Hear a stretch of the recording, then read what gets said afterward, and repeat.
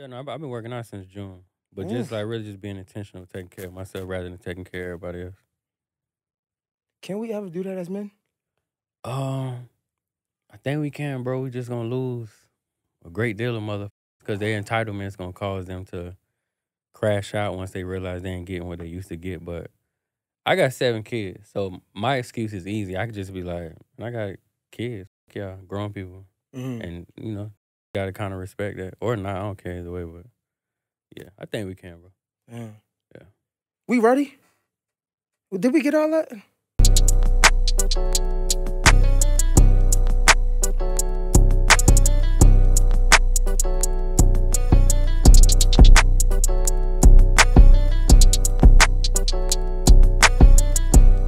Yo, what's poppin'? It's your boy, Mr. J Hill, and welcome to another episode of the J Hill Podcast. But right now, I want to give a special thank you and shout out to our sponsor, that's Top Dog Law. So look, man, if you're suffering from medical malpractice, a slip and fall, especially a car accident, make sure you call my guy Top Dog Law. That's Top Dog Law on Instagram and topdoglaw.com. Look, if you check out his Instagram, you'll see he uploading big checks. I mean, like every day. I ain't talking about the little ones. The big ones. So shout out to my guy, Top Dog Law, topdoglaw.com. Get that money. I know I'm trying to get it. That was some good shit. What's poppin', y'all? Y'all know what time it is. Your boy, Mr. J Hill. J Hill Podcast. Another special guest. Listen, man, we're going to keep them coming. This shit is just going crazy. Fourth quarter. Man, look at God. That's all I can say. Speaking of guys, I got Derrick Grace in the building. Appreciate you, bro. Appreciate you having me. My guy, I appreciate you for pulling up, man. I work hard for this. No For people like yourself, you know what I'm saying, to be acknowledged, all For that sure. shit. I work Yeah. hard for this, man. Yeah. Derrick Grace is in the building, a God who don't believe in God. Whew, a God. Bro, I believe in God. I just don't believe in like the mass concept of God. I think like we are the actual gods and like we possess some of the dope shit that's in the Bible. But I do believe in God, bro. I just ain't like that's a us thing, not necessarily a seeking an outside deity or entity for God per se. So when you say you believe in God, it's just us. Explain further into that. I got you, bro. So like I had a conversation with some folks recently and I asked them like, what do people typically pray for? And they was like, shelter, guidance, protection. And I just simply asked like, well, why the fuck when we consider other people gods or ourselves gods? Because we literally provide such. I think a lot of people just have a savior complex. So it ain't nothing wrong with that, bro. Like I'm working on my empathy and I'm being more understanding of other humans. And I just realized, bro, like a lot of people do need an actual God. They need some form of structure that they can abide by that helps them stay in alignment with being a good person. I don't need that. Like I kind of don't need a book to tell me, like thou shalt not steal or thou shalt not fuck over their mom and dad. I just kind of know those things. But yeah, bro, it's some dope shit in the Bible. It's a lot of things in the Bible that I do agree with, but then it's a lot of things I'm like, shit's preposterous. But No, I'm with you. And we can shit. I'm not scared to have this conversation because I do believe in God, right? Yeah. And spiritual and in man, right? But at the same time, I can recognize there's some bullshit in the Bible too. Bro. Let's be real. And I'm not scared to say that. It is what it is. I guess when I look at it though, and it's crazy that you say, or it's interesting that you say like people need like a savior, savior, right? I look at it as faith based, right? So I don't even, I wouldn't even say I'm Christian 100% right now because I just don't know, but I'm more spiritual for sure. For sure. You know what I'm saying? I do believe that I believe in karma for sure. Absolutely, bro. Both ways, good and bad, right? I believe in you going to get out of something what you put in. Absolutely. Right? I believe in if you do bad amongst people, you're going to get bad done. Yeah, shit gonna double back for sure. Right. So I like just being honest, like I'm not here to fight your belief or nothing like that, but I do believe that, bro, it's somebody that protects me. Right. You know what I'm saying? If it's God, Muhammad, it's somebody. So, for me, bro, I feel like my version is we dibble and dab between like our higher and our lower self. So like people will make a better decision on something they was gonna do and be like, look at God. And a lot of times I think that voice that you hear in your head or that, not saying forcing my belief on you, but I'm saying, ahead, do your thing. I'm saying like that voice we hear in our head is our higher conscious telling us like, what's really the right shit to do at this moment. I think a lot of times we just dibble and dabble in our lower conscience, so we look for something higher to actually guide us, when in all actuality, our gut, our intuition, and our discernment most times already tell us when something's some bullshit and we don't need to go, or we see the signs. We know we shouldn't be on this side of town this time of night. Like, we be having hella common sense, but I think a lot of people run from their common sense because they're seeking, like, they just have a belief system, bro. Like, it got to be something greater. It got to be something bigger than me. Like, I can't be that individually powerful that I can just guide myself. And, like, what people consider to be faith, I feel like it's discipline, willpower, and, like, just having the balls to will shit into fruition. So, like, I give people this. I give people this example all the time. Like, if somebody break into your house during the holiday season, you got one set of people that'll be like, the devil show is busy. But then you can have 10 people on the other side of the room that's like, well, that was God teaching you a lesson because, you know, you're practicing gluttony at that moment because you overdoing it. You ain't have to buy all that shit. The kids ain't need all this. You overspend this, you overspend that. So for me, bro, really, it's a lot of it's just perspective. And what I realized too, bro, with religious people, like, we kind of like, bro, we just all humans trying to figure this shit out at the end of the day. For sure. And we got way more in common than we actually don't have in common. So that's why, like, I align with hella people who are religious because a lot of the shit I believe in is in the Bible or it's carried out by people who follow the Bible. So, but yeah, it's just as far as that concept, bro, I really feel like that's our higher frequency that we be speaking to. And a lot of times we just run from ourselves because we've been programmed to believe, like, it's no fucking way that you can be, like, the man behind your success. You gotta get a glory to somebody else. Like, bro, think of heart surgeons and people be like, thank God. Like, nah, bro, that motherfucker went to school for 100 years and got a degree so he can cut your chest open and figure out what the fuck going on. Alarm clocks, like, if God genuinely wakes us up, then why do we use alarm clocks? We could just holler at him at night and be like, Lord, I need to be up by 5:15. But we rely on this shit that another man created to be the tool that actually wakes us up every morning. So, but yeah, bro, I salute everybody. My biggest thing I tell people is, like, if that book make you a better person, by all means, like, hold that motherfucker tight and live and die by it to make sure that you be, like, the most dopest, honorable person that you could be while you're on this motherfucker. I just feel like I don't necessarily need a book. When I wake up, I talk to that higher part of myself, and then we just gonna kick the day off and go do what we need to do. And that's why I think, because I agree with what you're saying, right? But I do believe that higher part of yourself, and we might be saying the same things just in different ways, right? Absolutely, I believe bro. That higher part of yourself is God, right? It's not in human flesh. And I do believe that, like, it's certain things in my life, bro, I would be a fool to say I don't believe in somebody. To be honest, I'm gonna keep it 100, right? Because, and I'm pretty sure you can relate, bro. We came through some hard times, bro. You feel what I'm saying? Yeah. And, like, granted, our parents was there to have our back, but it had to be a force way stronger than that. I'm just being straight up. I come from the hood, the trenches, the projects of Baltimore, bro. You feel me? And, like, I done seen some shit, man. And by the grace of God, you know what I'm saying? Just being real. Like, that's how I look at it. And I'm glad that we could have these conversations because that's what the platform is about. As long as you believe in something, you're able to articulate it. A lot of people, hell yeah. A lot of people can't even give you a why. You get what I'm saying? But I don't believe in something. So I meet motherfuckers like that every day, bro. Well, on social media, I say. Yeah, like, what do you stand on? I mean, I seen Derrick talk about it, so. And that's why I be trying to be careful with the conversations because it's more to a motherfucker than what you see clearly. Absolutely. Right? Yeah, clearly. Sure. So it's like, and I'll be a fool to judge another man, right? Because I'm only judging myself for real. I feel like, I don't know, man, when it's and I don't want to get too preachy, it's just when it's about, it's more than just what we see in the human flesh, like you said, the clock to wake us up, the doctor to save us. It's about faith, though, right? I think. How do you explain that? So, like, if you said, bro, I don't ever want to work for, and this is tie into your story. I don't ever want to work for nobody else, right? But I know I got a problem procrastinating. So what I'm gonna do is I'm gonna put all these tats on my face, so I'm forced to not work for everybody else. You had to have some type of faith in you that came from something to understand that, bro, I'm going to get it regardless. Come on. So, bro, for me, my faith is based on, not necessarily faith, but, bro, my belief system, bro, just solely hangs on my shoulders. So I feel like preparation, when you prepare, you necessarily don't move with faith because you kind of like, you have a readiness for whatever comes with life. Like, I shot somebody before, right? I don't feel like God had anything to do with that. It's the fact that I trained. So whether motherfucker close range or far, however he coming, like, I'm trained to get to it, get a precise shot, fully extend, do whatever I need to do. So for me on my end, bro, it's more so preparation and just having that readiness on my own time to know like when whatever situation presents itself, we gonna prevail. And I will say this too, bro.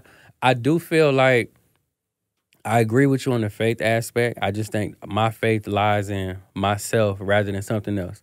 Because, bro, I agree with you. You got to have some type of faith to be like, shit, I'm going to get 10 million. How? So, nigga, either you crazy and you blindly talking, or it's something in you that believes you genuinely can go get 10 million. So I do agree on the faith aspect. I just think a lot of my faith overall, I ride on me. I blame me for all my good and my bad. I feel like all my amazing shit, all my terrible shit is my fault, and it's a reflection of my thoughts, my actions, and my words. Whatever I put out into this motherfucker, I'm going to get back tenfold. No, that's why I say I think we definitely saying the same thing, just in different... It's so many different messengers, right? Right. The message, I think, is similar, if not the same, to be honest. You feel me? So I think, and even when you said, like, I kind of, like, blame everything on me. Like, my motivation, I ask anybody, I tell them every day, my motivation is me. Right? Because no matter how many kids I could have, how many parents I could have, how many people that looked out for me, if any of those people ever let me down, I can't afford to lose motivation in them. I can't find my motivation in nobody else but that person in the mirror. Absolutely. Because I ain't never going to let me down. And even when I let me down, I'm going to be the only one that's going to forgive myself how I can forgive myself. Right, for sure. Damn, nah, that's some real shit, bro. Damn, man, welcome here, man. Appreciate it, bro. Nah, no problem, dog. Yo, you got a special story, right? We touched on some of it a little bit, and we talking about the tattoos. Yeah. I think that, of course, that's probably the first thing that come to mind when everybody see. Right. 33 now. Yeah. You made the decision at what, like 20? I was 22. It was 2012. February 2012, I got the first one. And it was like, what, 23 when you got all of them? Because it was shortly after. Bro, I went crazy. When I got the first one, I was like, oh, that shit don't hurt that bad. And I had like 7 more by the next week. And I think today, Brian got a tattoo in so long, but today I think I'm at 42 on the face alone. I've sat down over 30 times to get a face tattoo, I know that. But I lost count a minute ago. But yeah, bro, I started at 22. By the time I hit 23, I probably had like 20 easy. I went crazy with it though. So now, knowing what you know now, right, is there any regrets there? Hell no, bro, I ain't gonna lie, because if I hadn't got these, bro, I'd probably have a job right now. I'd be struggling like a motherfucker, because my procrastination is that serious. I tell anybody, bro, I think I'm one of like the most well-off procrastinate motherfuckers that ever meet, because I be bullshitting a lot. But I have this great habit of like, when it's crunch time, I over-deliver. And that shit ain't good. I'm not even gonna like encourage nobody to do that, because you could miss opportunities, or you may not have that motor in you, but bro, I'm the type of motherfucker, if you like, I'm gonna give you 6 months to get this shit done, at 5 months and 20 days, I'm gonna do it. I'm gonna start it then. I'm gonna crunch in 10 days, and then we gonna deliver like, you know, a finished dope-ass product. But that shit is not healthy for your mental. That shit ain't healthy for your physical. It ain't healthy at all. So I wouldn't recommend nobody to do that shit, because it is mentally and physically draining to like take a year worth of work and cram that shit in a month and put yourself under all that unnecessary pressure. How do you draw the line, or where do you draw the line between excuses and reality? Because you saying that you're procrastinating, of course that's good that we own our shit, but eventually we gotta get over that. Like we men, right? And and that's the beauty in these conversations when I talk to men, because we can talk to each other as men. You feel me? A lot of people just don't be on that shit, right? So like understanding that, okay, I'm a procrastinator, that's good. The first step to admitting. Yeah, is recognition, right? Recognizing. So we can understand that, okay, I see I have a problem. Right. But the next thing from that problem is to do better and get better, right? Right. One could say putting tattoos on my face because I know that I'm gonna be forced to do something else can kind of be an excuse. How do we draw the line between you understanding that I got a problem and fixing it, far as letting it be my crutch or being an excuse? I got you, bro. Bro, I'm not gonna lie. I'll keep it real with you. I still struggle with that shit. April make 11 years of an entrepreneur. I still struggle with that shit to the day. Come on, bro. I still struggle. Talk to me, dog. Bro, I tell anybody, like, I'm a grown man. I don't enjoy paying bills. I don't like driving. I don't like reading directions. I like convenience. My life is built around convenience. So if that shit not super easy in terms of, I'm cool with hard work. But if the process of getting to the hard work is not easy or clearly laid out, I'll like dead the whole project, dead the whole everything. Bro, to be real, bro, my pops, shout out to my pops. I got the dopest pops in the world, bro. He paid probably 60% of my bills, 70% of my bills. I only pay my bills. Because they know, like, Bro, one thing I've learned about myself is like when you identify your strong suits, don't fight that. Don't fight who you actually are. It's cool to work on who you are, but don't fight who you are. So when I identify what I suck at, I just brought people in that can alleviate what I'm terrible at, what they're amazing at. I'm good at making us money. I'm good at us getting guns and training. I'm good at buying a bunch of houses, buying a bunch of gold. I'm good at leading. But when it comes to like the dynamics of, we finna go get a stroller, put it together. No, I'm not putting a stroller together. I call Task Rabbit. That's the people I call. They come to the house and do that shit. I'm not the person, like my pops hit me and were like, hey, don't forget, you got to pay taxes on all them houses. Don't forget you got to do this. So, yeah, bro, one thing I'm going to tell people and be real with, bro, is I'm a big kid at heart.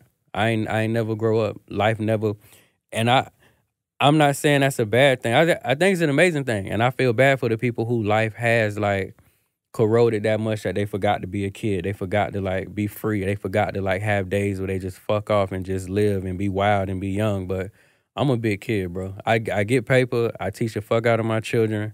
I lead my family. But other than that, I'm not the man to call for nothing else. Like I'm good at what I'm good at. And I'm not even trying to be good at no other shit. So yeah, bro, I still procrastinate, to say the least. Like, just give an example. I've always had this rule, like if we can't buy it 3 times, don't buy it. But recently, I realized, like, I put way too much pressure on myself just cashing out on everything. So, like, I'm closing on my 9th crib up here on Monday, on the 31st. Congratulations for that. Appreciate it, bro. And, bro, my realtor, like, real deal hit me and was like, listen, I followed you for a while. I know who you are. Like, I know who you are, and I listened to you talk. And she's like, I know you struggle with paperwork. That ain't your style. So she's like, I'm going to bring somebody in. He'll hold your hand along the whole process. Like, bro, I am 33, but I got another motherfucker that's like work on, basically, he like my real estate handler. He come through and call the tax people. He called the insurance. I'm just not good with that shit, bro. I'm not good with those things. So I don't think it's necessarily procrastination no more. I'm just willing to admit, like, don't hand me no paperwork. Or you willing to accept what you're not good at. I'm not good at that. And I don't even care to be good at that. That's one part of my life that I don't want to conquer and don't want to tackle. Like, let somebody else use 10,000 hours of their whole entire existence collectively to do paperwork. I don't want to do that. I want to have fun. I want to smoke weed. I want to play with my kids. I want to run around the backyard. I want to shoot guns and talk shit and hang out. That's what I want to do. I think there's a lot to learn in that, right? As much as we can disagree, but I think it's the important part of it is I was able to accept what I was good at and spend more time trying to get better at that instead of wasting time, or not even wasting time, instead of taking time away from what I'm good at to put into something that I'm not good at. Exactly, bro. Like, I serve my family best by doing what I do. I'm going to get us a big old bag of money on the internet. I'm going to market. I'm going to make sure everybody become a household name. I'm going to brand my children, brand my family. And, like, yeah, I'm going to take us to the promised land. Now, the paperwork, once we get to the promised land, don't hand me that shit because I don't want to read it and I ain't signing nothing. Yo, this episode is sponsored by The Morning Meetup. Man, shout out to my guy, David Shands, man. He's probably one of the few people I know who actually built multiple multi-million-dollar businesses, right? He created The Morning Meetup to help other entrepreneurs do the same thing. Now, listen, as an entrepreneur myself, I know how hard it can get, especially when we start making money and we get to like this financial cap that we can't get past. And honestly, let's be real. They say it ain't what you know, it's who you know. We probably can't get past this cap because we either, 1, outgrew the people around us, or 2, we just being lazy and we ain't in the rooms we need to be in. It's just plain and simple. But trust me, this is your time because The Morning Meetup is that room we got to be in. It's filled with entrepreneurs getting to it. They reading different books every month, right? They holding each other accountable. And it's just honestly just something dope to be a part of. So listen, if you're an entrepreneur and you trying to get to this bag, you trying to flourish more than you've been flourishing now, you got to go to themorningmeetup.com. That's www.themorningmeetup.com and join now. Let's get to it. I see you there. Okay. Trying to digest it, right? Because like, again, we go from this line, this thin line of, you know, where do we draw the line from making excuses to reality? Right? And you're saying like, bro, basically ain't no excuse. I know I'm not good at it. Fuck it. I'm not about to spend no time on it. Yeah, it is what it is. The reality is I don't like spending like, I'm only going to get this shot once. I don't like spending my time doing shit that I don't like doing. If I don't genuinely like doing something, don't task it to me because I'm not going to do it. How do we grow in that mindset, right?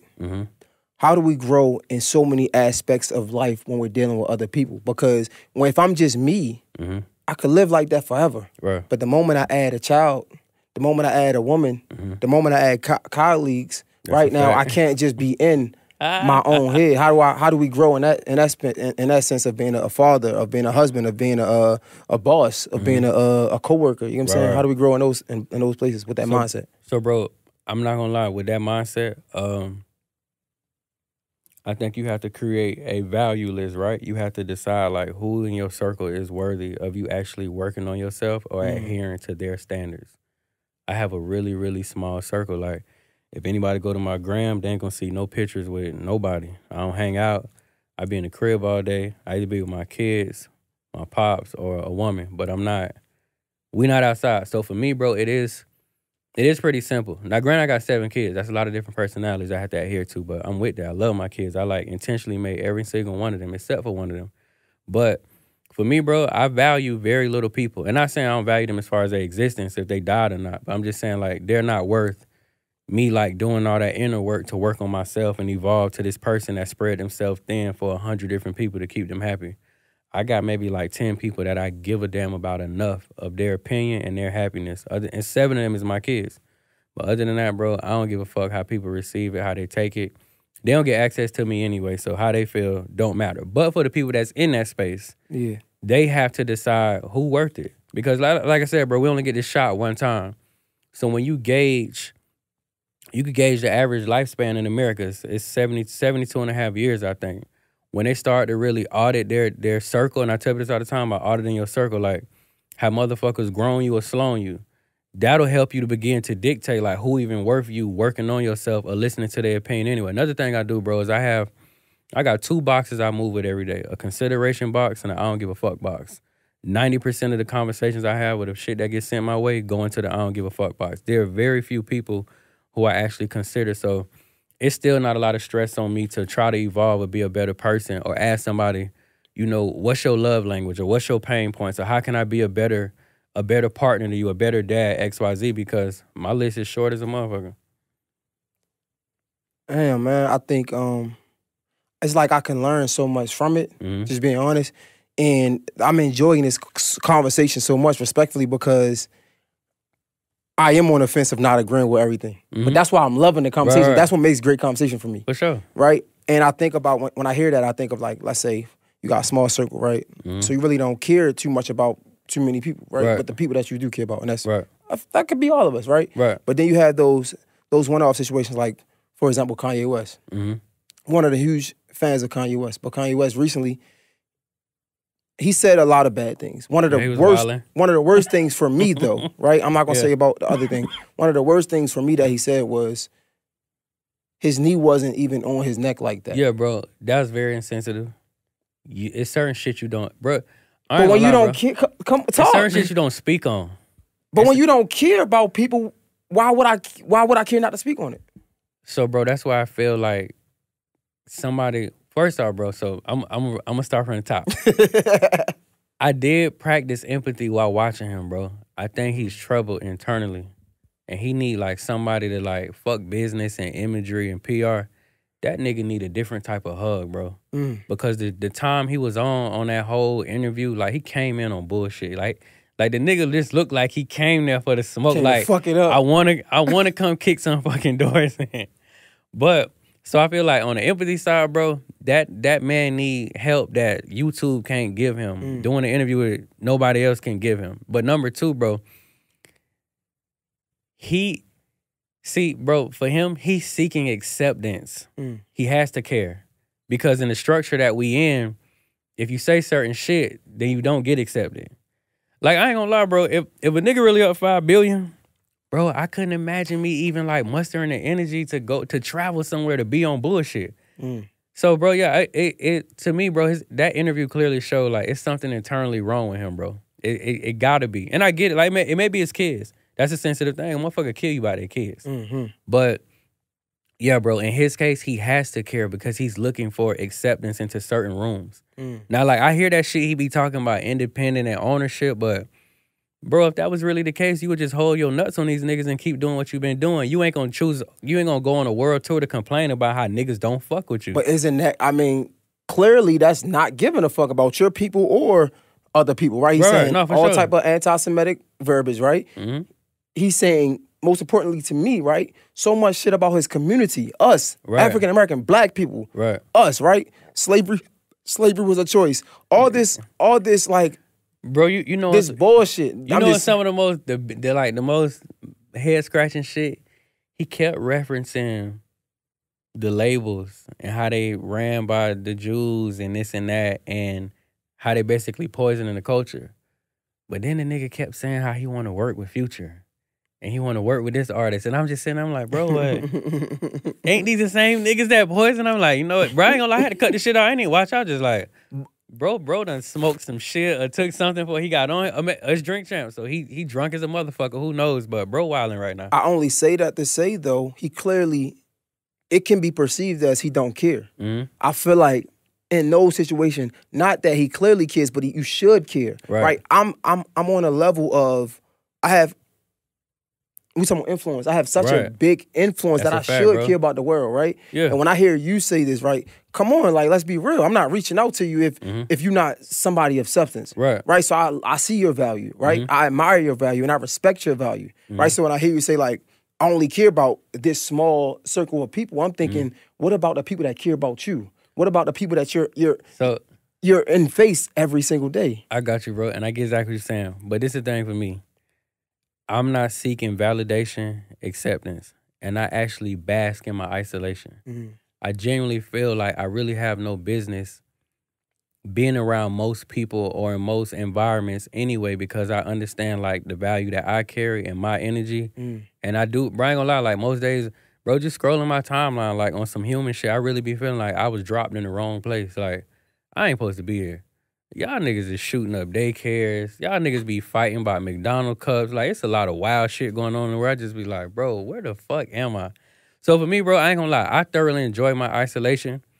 And I'm not looking to be validated or accepted. So for me, I'm able to speak freely because I'm being true to me. And at the end of the day, that's my top priority. How anybody receive it after that, that's their business. And they're entitled to feel how they want to feel. And I'm totally okay with if a motherfucker was like tomorrow, like, bro, we gonna all unfollow this nigga. Because I seek like, I look for my children to brag about me and say they proud. I don't really look for adults. Like, my mama proud, my daddy proud, my 3 brothers proud, my children proud. I'm 33. Shit, I did my thing. Like, if you ask me at 33, bro, I got an A+ with the life shit. So I've kind of reached a level of completion where it's just like, bro, take it or leave it. But I do understand being influential and the responsibility. Some things are not meant to be publicly stated. Like, bro, I say wild shit all the time. Like, if niggas think I be wild on the internet, if they heard the conversations I have in private, they'll really be like, But I do. So let me say this, bro, because what you're saying just hit me. I care about people's feelings from an empathetic standpoint, but I do not care if they fuck with me because I don't care to be fucked with anyway. I be in my house on my solo shit, hiding out anyway. But I am considerate of people's feelings. That's why, like, sometimes I may type some shit out and delete it. Or I may be like, damn, the way that's going to be received ain't going to be a positive way, and I don't even want niggas to think I'm that much of an asshole. We all have our moments, but I would say this, bro, I care about the children. I don't too much care about the grown people, but I love the fuck out their children, which is why I go so hard with mines and share it so, you know, people could pick that game up and put the same things, instill the same things into their children if they wish to. I think I'm the same way when it comes to the children, right? Yeah. Because I think that's why I don't even want to say careful, because I'm unapologetically me too. Sometimes it don't work for me, but when it does work for me, it's tenfold, right? I feel like, but the people, I mean, the children, I think, I try to do a good job at, like, the messages that I give off, because these are the only people that's really you got some adults that just don't know better, but most of the times, the children are the ones that's easily influenced. They hear what we see, they hear what we say, they look at what we do, and they try to mimic it. Absolutely. You get what I'm saying? And I think that's why a lot of the conversations that be had just be trash. Right. You know what I'm saying? It's not to talk down on nobody, but it just be like, bro, it's kids out there who watching this who want to follow your footsteps. Right. I was one of them. Right. Until I learned. So, yeah. And I want to say this too, bro. When it comes to the care part, I'm I'm currently evolving with that, and I'm working on that because I just don't practice empathy at all. But I have been practicing it lately, which makes me way more mindful of how I treat people. I'm still gonna judge. I'm judging motherfuckers the day I die, but I'm not as quick to judge or to write people off. Because I do understand, like, bro, people come from different backgrounds. They was raised different. Like, they got different traumas. They got different shit they dealt with that, like, I've been doing so much evolving as of late, but, like, I remember having a mindset, like, well, if niggas ain't grinding, they ain't doing this, they can't sit with us. Like, y'all don't deserve it. But, like, bro, like, you would dispose of a good fucking human because he doesn't have your work ethic? Like, what if that nigga didn't learn that shit? Or what if he's never been desperate? Or what if his parents never instilled that? Like, so he's a trash-ass human because he don't have your work ethic. So now that I am more empathetic, bro, I do look at things differently. So I ain't gonna lie, in a year or so, bro, that care conversation will probably go a lot different. Because I have been changing over the last couple months, like, and just something else I noticed about myself that I've yet to share publicly. But, bro, what I learned about myself doing shadow work is that whole I don't care shit is really a trauma response. Come on, I've been hurt by people before and disappointed. So I put up a certain bravado and persona because it basically runs people off anyway. Like, oh, he an asshole or he this and that. But somebody said that shit to me like, bro, you got to care about us, nigga. You been teaching us for like how many years? How the fuck you don't care? And I was like, damn. You clearly care. I do care, but I be hating the nigga shit y'all be doing. And that's when I realized, like, bro, you actually do care. You just use that verbiage because for me, bro, the way I look at it, like, if I'm standoffish and I don't invite people in and I'm not welcoming, it lessens the odds of me being disappointed or hurt. But in all actuality, it does. But in all actuality, like, it's a false narrative. Because on the soul level, you actually do care. Like, that's why I don't watch police shootings. That shit bothers me all day. I don't like seeing, like, headlines with children involved. That shit fuck with my head all day. I don't know how to just be like, damn, that's their problem and walk off. Like, shit like that eat away at me.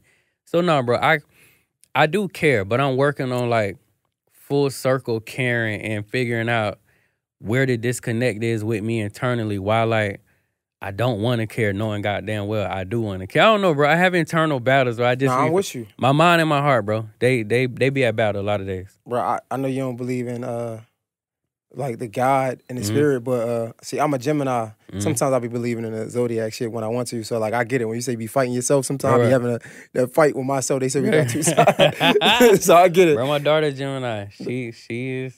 Yeah. Derrick will wake up like, hey, y'all. Then Derrick will wake up like, don't come to my fucking room. Like, oh, everybody get out. Yeah, so I get it, man. Isn't it crazy, though, how... I could just assume you from Tampa, Florida, right? Was it bad neighborhood? I don't want to just assume that. Nah, bro. I was raised... Bro, my mom is a teacher. I mean, she's still a teacher. I retired her in 2018. She's still a teacher. My pops is retired Secret Service. So, not taking nothing from my mom, I had an amazing mom. My mom, environment-wise, did have us in darker environments because financially she was nowhere near my pops once they got a divorce. He had us in dark environments too, but it was always temporarily because he had the means to just be like, oh, we out of here. Oh, we finna go to this state. Oh, we going to this. I done been, like, took me out of the country when I was a teenager. Like, I seen a lot of shit with my pops. So, my mom, yeah, bro, we was in different environments based on how much bread she had. But with my pops, we was too, but I don't know how to explain it, bro. Like, he had the power, literally, if we could be like, we don't like this shit. I had the type of daddy, like, be like, all right, say less. He'll change that shit by tomorrow. My mama more so, the energy was like, well, this is what we stuck at right now because I'm struggling and I got to figure shit out. So, yeah. Okay, but you black at the end of the day. So for sure. We come from dark places just in history. Yeah, right? for sure. You know, isn't it crazy how what we go through as children affects all of our adulthood? Yeah, bro. And if we don't go back and deal with those things, like, what I realize is we'll revert to that same behavior and that same traumatic response. Like, I was talking about this the other day. Bro, when I shower, I don't put a shower curtain all the way back. That's because I was introduced to Candyman as a child. And I realized at 33, bro, that's a traumatic response that I have not let go of. Bro, Bro, it's a lot of shit I do that I dealt with as a child, whether it was movies or real life or real shit. Like, I remember somebody broke into my mama's house. So, like, to this day, bro, I check my locks every night. Which I think is still necessary, but I check my lights every night. I got 42 cameras on my house. I got security that sit on my house 24 hours a day. Those are all traumatic responses from shit I dealt with 20 years ago that still fuck with me. And because I have yet to make peace with those parts of me, I'm still on edge with those parts of me. So hell yeah, bro, that shit affect us till we 80 years old if we don't never address it. Nah, facts. And I was getting at it because, like, even the part of not caring, right? Like you said, you just started getting to this part where you want to be empathetic and you really want to understand people. But a lot of that, like you said, came from a place of the past that you wasn't able to tap into yet. Right. You thinking back now, just because it sounds like you had your pops was there, your moms was there, you get what I'm saying? He was good parents or the best of parents that they could be. Yeah. Where did that being scared to get let down come from? Bro, a lot of that stemmed from my mom. I'm her middle son. So my younger brother is 10 years younger than me. My older brother, 4 years older. My older brother's real troublesome. And me and her literally had this conversation probably like a month ago because I held on to a lot of shit where I've been mad at her for like over 20 years, bro. Like retire her and all. My mama lived 2 doors down. I bought her $1 million crib, but I still like was harboring some anger with her. And anytime we had disagreements, some shits would go way left. And she would ask like, what's really up? Like what I did to you? And I ain't want to talk about that shit, so I just blow it off and be like, nothing, man. Like, you just tried me today. But really, like, I'm harboring some shit. But anyway, bro, you have an older son who's troublesome, and then you got a baby, because I'm 13 around this time. And she told me that she's like, I ain't gonna lie, son. You always been strong. You always been strong-willed. You always been independent. So a lot of days, I, like, literally forgot you. I just overlooked you because I'm running with your brother in and out of jail at as early as 17 years old, running behind him. And then I got a baby over here, and you the independent one. So she's like, I ain't gonna lie, a lot of nights I just looked at you like, oh, he's strong, he got it. Like, he got this shit figured out, which I did. But I realized, bro, like, that created that bond that I wanted with her, and, like, I wanted her to run after me, too, like she did my other 2 siblings. It created a lot of, like a disconnect. Yeah, it was a disconnect there, which then led to a disconnect with all the women I done dealt with, which then led to, like, you gotta think, bro, like our mom and our dad is like our first responders when we get to this life shit. So if there's a disconnect with your first responder, then like you may fuck around and put a guard up because you don't ever want to feel that again. So I realized, bro, like that's basically what I did. And then when my brother, he got sentenced to 15 years in 2009. He been down 13 years at this point.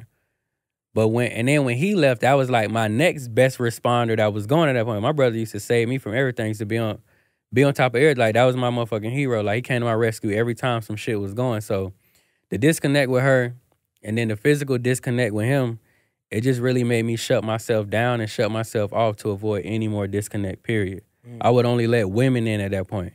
And then it still was a disconnect because I wouldn't let them go but so far because I'm internally mad at my mama, but I'm taking this shit out on all these women that I deal with, bro. So, that shit was just, that shit has been like, it's been beautiful, but it's been a big mess at the same time. And it's crazy that we touch on that because that's real, right? And the fact that you can say not just because you understand that wasn't a small piece. That was a huge piece That's my whole life. motherfucking life.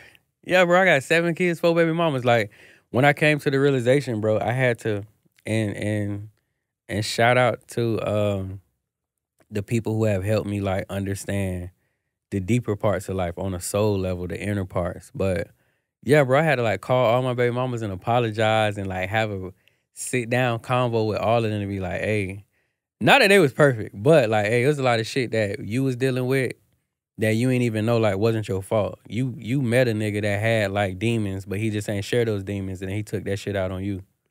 But yeah, bro. So not even regrets as far as the tattoos right now that we digging deeper. Pause. I think it's even a more serious conversation of if the tattoos could be a metaphorical thing, right? You know, I open up like, do you have any regrets?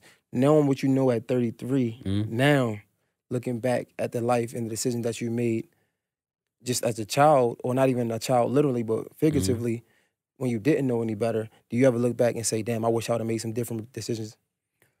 Yo, what's poppin'? This episode is sponsored by BK Juices. Look, man, if you're looking for some drinks that's refreshing and that's also healthy, make sure you check out BK Juices. You can find them online at bkjuices.com. Social media, Instagram is The Real BK Juices and Facebook is BK Juices. If you want 10% off, all you got to do is go online at bkjuices.com, enter the promo code JHill10. You get 10% off. Like I said, if you're looking for something that tastes good, that's refreshing, and that's also healthy for you, check out my people at bkjuices.com. That's BK Juices. Bro, I ain't gonna lie, the only thing in life I would do differently, only thing, the second mother of my children, we got 2 abortions. That's the only thing I do differently, bro. I would have gladly embraced having 9. Yeah, I would have had 9 kids right now. But other than that, bro, all that shit, I'll do the same. I'll do it the same and I'll take it on the chin. And I ain't gonna lie, bro, I'm grateful, like, my shit coming full circle at 33. A lot of people don't get it till they 50, 60, or don't get the shit at all. But I am grateful that I get it now, and I'm like undoing a lot of that hurt, a lot of that trauma from younger days, so I can just be like a more free and like living and like receptive human. But no, bro, I wouldn't change much. That'd probably be it. Yeah, I know not to do the audience a disservice, but sometimes the conversations are way more than what people see. This guy's lit. He does a lot of gold. He's getting a lot of money. He's rich. He has homeschool with his kids. There's a lot that he got going on. But this conversation is way more important than that right there. Bro, I ain't gonna lie, bro. And it ain't nothing wrong with that, bro. That's what I'm at in life. Like people like motherfuckers literally here and there is like, damn, bro, we miss you saying click the link in the bio. And I was like, bro, I ain't gonna lie, I'm on some like human shit these days. I don't really care about the money. I don't care about none of that. I want to get this disclaimer too.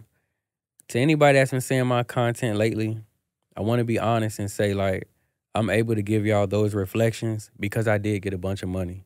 So don't let me doing that sway y'all from getting y'all paper and staying on y'all mission and taking care of y'all families, because that shit sound good, but it sound good because I already won. Most people, like, they give you that philosophical shit, like that's been their way of thinking their whole life. Like, no, nigga, you got 50 million put up. Of course you can talk like that and zen all day. It's easy to go get some help. Yeah, super you ain't got to easy. worry about where you going to sleep at. Exactly, bro. So I want to keep it real. If you on your paper right now, you on your tunnel vision, man. Stay in your motherfucking sweet spot. And when it's time to revisit the type of shit that I'm talking about right now, revisit it at that time, y'all. But don't let me sway none of y'all from y'all hustle, cementing y'all legacy or none of that. Because the shit I be saying, it sounds amazing. It is amazing. But it's only because like I won in so many other categories, I can now take that time to be like, I just want to take 6 months just to work on my mental health. It's kind of hard to do that shit when the game pulling at you, the bills pulling at you, you got your family counting on you, society that we live in is pressurizing you to get money, do this, do that. So, but let me give you a counter with that, right? Like you said, you a type of person that embrace what you're good at. And really don't give a fuck about what you're not good at. You find people to replace it, right? I think as men, as an adults, not even just as boys, right? As men, if we could find something that we're good at, that we appreciate, that we love, right? We can win in that. Oh, for right? sure. And if we can be content, a lot of times we come up thinking contentment is a bad word. If we can be content at what we have. We here, bro, because I've been there with so many years like, content? What the fuck content? No, bro, contentment is a beautiful fucking thing. When your brain can slow down, your heart rate slow down, and you able just to be like, I'm loving this space I'm in, and life is flowing. I tell everybody, bro, I'm blowing and flowing. So I think, a lot of times when we're struggling with bills or we're struggling with things in our life, we aren't able to a lot of people fold under pressure. Yeah. Right? So when we're struggling in things, they say when it rains, it pours. Right? Misery loves company. We allow the world to dictate our attitude and our behavior. Right. I believe if we could find somewhere to be grounded, and even through the storms, then we can still be able to self-reflect. We can still be able to heal, because guess what? The same way misery loves company is the opposite. Where they say money make money, right? So if you're in a good space, it's going to flow into your life. So if you could find that way, right? Even through the bullshit. Bro, you talking that shit right now for sure. I just feel like, you know what I'm saying? So it don't always have to be attached to money, but what happened as men, we aren't able to really sit down until we get some money. Right. Right, bro, that's what happened with me, right? So when I came in the game, I blew up. My first book, my second book, Gods Amongst Men, Volume 1, is the book that made me a best-selling author, right? That book was all about affirmation, self-development, and just like reaching your highest internal potential. That book made me a best-selling author. Like, that motherfucker made me hella money. Where I got fucked up, bro, is when I dropped my board game. that's when I first like smelt millions for the first time. And when I ain't gonna lie, bro, when I smelt that shit, I said, fuck self-development, fuck all that soul shit. Nigga, where the money at? I'm about to get this motherfucking money. Right, bro. That's where like as I played my life back recently, bro, I was like, damn, that was a disconnect. That's where we said, fuck self, we gonna get a bag. And then we lose ourselves in the money. We lose ourselves in the materialism, the resources. We start working crazy hours. We neglecting our bodies, our children, all that, bro. So, bro, I'm here with you, bro. I'm here to stand because you absolutely can be grounded and get paper in that arena because you're good at what you're at in your state of being grounded.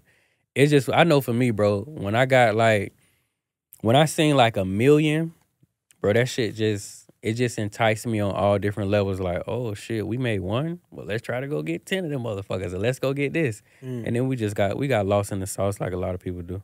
I think, are you around? I'm assuming you're around other people that's getting money like you. Do you find that a lot of these people are hard to talk to in the sense that you can't tell them nothing? Bro, I ain't gonna lie. I'm not around nobody else that get money like me. For real? Nah, bro. The closest, me and Nip had a relationship. I talked to Banner all the time. I talked to Wall Street Trapper probably like once a month.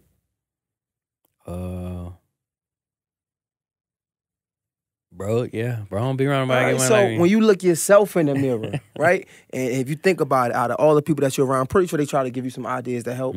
Are you receptive or are you more neglective? Oh, fucking right, bro. Anytime Banner pull up, bro, I'm in student mode. Anytime. And it's certain shit that he had me helping with in the marketing, learning. That's somebody with money, though. I'm talking like your everyday peers. Like you said, you're not around people with money like that. Okay, so my everyday peers? Oh, yeah, bro. Anytime my pop says something, I listen. He's still like, in the terms of money and finance and success, like I've lapsed my entire family, but hell no, my daddy talk, I'm listening. Bro, even my mama talk. She sprinkle religion in her shit, so I close my ears sometimes, but I listen too, bro. I have certain women in my life, or that have been in my life. Like, I'm not gonna say of all the mothers of my children, only one, but Chelsea, when she talk, I absolutely listen. I ain't gonna lie, bro. I gauge people by their value and their wisdom. So, like, people that got results or people that really can, like, articulate and make logical sense. Bro, I ain't gonna lie, bro. You done said some shit twice that I done listened to. Because there ain't a lot of people who can actually object with me and I can, like, actually hear them. Most people, I be like, it is what the fuck you talking about, bro. But you done said two things so far, bro, that already made me be like, wait, okay, bro, making some sense. I appreciate it. So, no, bro. Hell yeah, I listen. For sure. And I was just curious because, like, even think about the Kanye West thing I was telling somebody, I feel like you can almost hear the arrogance in his voice even when he says, I'm a billionaire. Like, boy, you don't got no money. And it's like, I honestly see that because I ain't there yet. And I'm cool and I could be in this space because I'm all right with that. But I say that to say a lot of my friends that get money act like the same way when I'm trying to tell them things like. Character don't buy money. Nigga could be lame with money. Nigga could be a bozo, all that, bro. Yeah, bro, he did. I can't remember who bro was talking to, but he was just like, I'm a billionaire, so you should shut up and listen to me. And I'm just like. But a lot of niggas with money act like that, bro. They might not be as that blatant. Yeah. But a lot of their body movements and gestures be on that type of time for real. You be like, you trying to tell them something, they be like.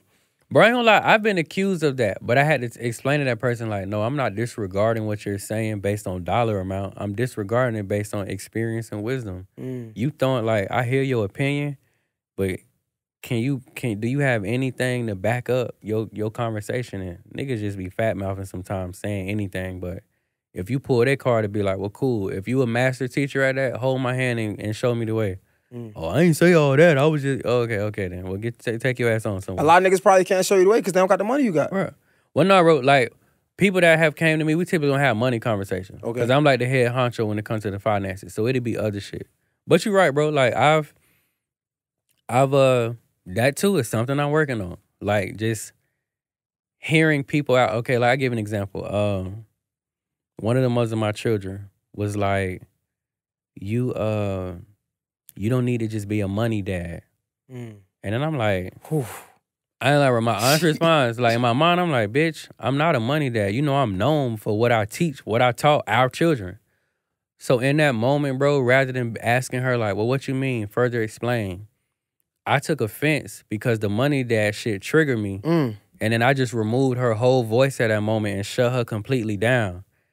And then but in retrospect, bro, we had better conversations because I'll ask now, like, well, what you mean? Before I take offense or try to defend, it's like, what you mean? And then when she break it down, I'm like, oh, okay, shit. I took that shit the totally wrong way. I was about to cuss your ass out. And that's why I say, bro, being empathetic, like, some people don't articulate as direct as I do.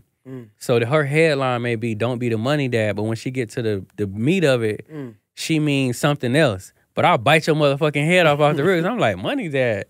Bitch, you better put some respect on my name. Now, you know I'm known for teaching because of what I taught our kids. Like, I'm the one taught them that shit. But, no, bro, I agree. But, like, how Kanye do, I ain't never had them type of issues. Like, I'm cool with pulling up a seat and listening for sure. No, I think it's great that we can have this conversation. And I'm so appreciative that I was able to get you at this point in your life. Yeah. Because the conversation is so much more better than what you bring to the... Like, we sure. can talk about your gold all day. You know what I'm saying? Let me not say that because I don't want to seem like I'm downgrading somebody else's conversation. But I just feel like for me... These are the conversations, the growth, right? That hit home for me. No, bro, for me too, because, bro, I mean, it's the internet, bro. Everybody getting money. Everybody, like, nigga, when you not recording no more, like, do you like yourself? Are your kids, do your kids brag about you? Can your old lady, can she brag? Is she proud? Like, that's the shit I hang my hat on. Like, nigga, who are you when that iPhone down? Yo, it's crazy. I think I say, like, one of my best attributes is my ignorance in this space, in this interview space. Because a lot of times, like, I'm very receptive, I think. I listen to niggas be like, yo, you should interview that person. I'm like, all right, bet. Yeah. So it kind of similar to you, right? Like, somebody put me on, like, a few people put me on with you. And I'm like, all right, bet. This nigga look good.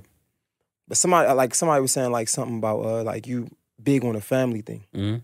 And I think you spoke about her name, Chelsea? Yeah. That's your wife or... That's why I said my best attribute is my ignorance because I really don't know. So when I ask questions, it ain't to be messy. It's really because I just don't know. Yeah. So talk to me. So how this like? So bro, I'm not legally married. Don't even believe in legal marriage at all. So you never was either? Never. Yeah, never was and never will be. Okay.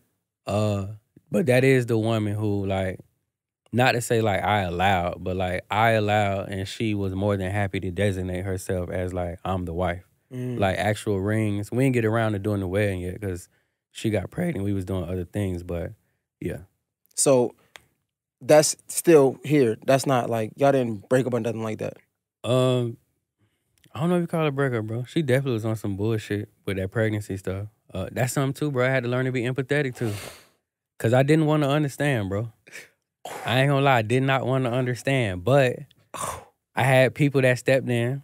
Shout out to Tanisha Nicole, which is another young lady that was in my life, but actually like she's in my life on an intimate level, but she fuck with me enough that she helped me like mend other relationships that I was intimate in as well. So like it's literally like shout out to her because she gave me the wisdom in the game to even like hit Chelsea back and be forgiving for all the weird ass shit that I felt like she was doing. So yeah, bro. Was Chelsea, before we even go to Tanisha, was Chelsea the first woman that you was with during the pregnancy? You mean like we dated throughout the pregnancy? Yeah. No? Derrick, I was with her mom during her pregnancy. Malaya, I was with her mom. No, bro, she wasn't first. Oh, I don't even ask that because, like, for me, my first time having to go through. You got kids, bro? Yeah, I got I have a stepdaughter. Okay. But I've, like, seen some things. Yeah. And pregnancy is different. Pregnancy emotions is different, right? Bro. I asked that question because I feel like, was that your first time seeing these emotions or was it your first time seeing these type of emotions? Those type.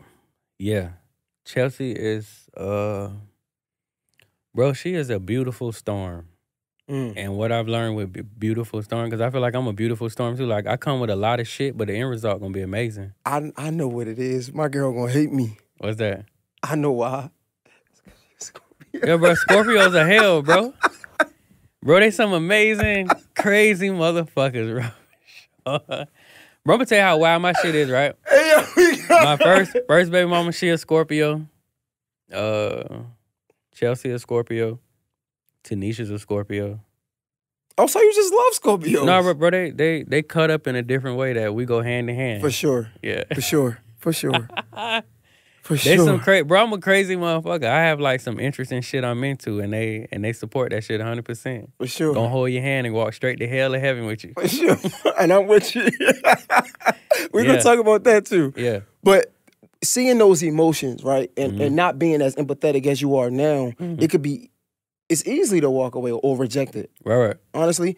But did you ever think, and you might have had these conversations with Tanisha, but I'm looking at it on like some man time, right? If we say we married, it's like, bro, this is bigger than me now. Right. It's about my family.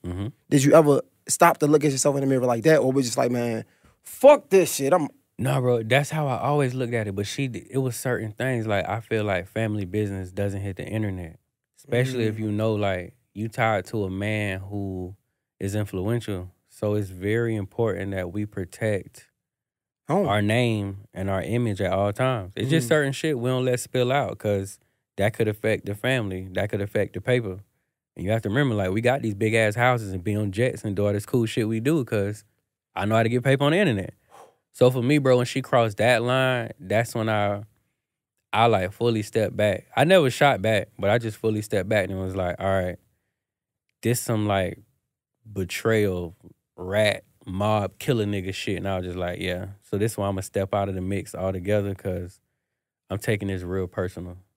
Because I just don't play with my, bro. Like, it took me 11 years to get to where I'm at. I don't play with my last name. It took me years and years of content and research and videos and courses and books and curriculums and classes and all that shit to get to where I'm at. So anybody that's going against that, like, yeah, you essentially become an enemy at that point. And I look at it on some man shit, though. We only got two things in this world, you know what I'm saying? Our name and our word. You feel me? And that's a part of it, so I get it. But I'm looking at us, right? Forget the woman at this moment, like man to man. Did you ever look at it or think, or even now, like, bro, it's something that I did to cause these things? No, for sure, bro. I definitely did, but I still was so disappointed and hurt about how she acted that I still, like, justified me letting her go, in a sense. Like, because, bro, it was signs, like, she came to me before she left and started doing all the wild shit and was like, let's work it out, yada, yada, yada. But once you make me mad enough, like...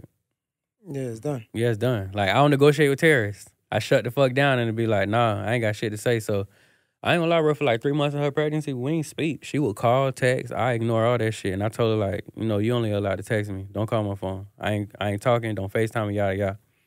And then, like, literally, sat down with Tanisha. We had a conversation. She really, like, helped me see it from a different perspective. Picked up the phone literally 24 hours later, and shit was a breeze after that. What did she say to help you see it? Taking my accountability, bro, that I helped create this monster.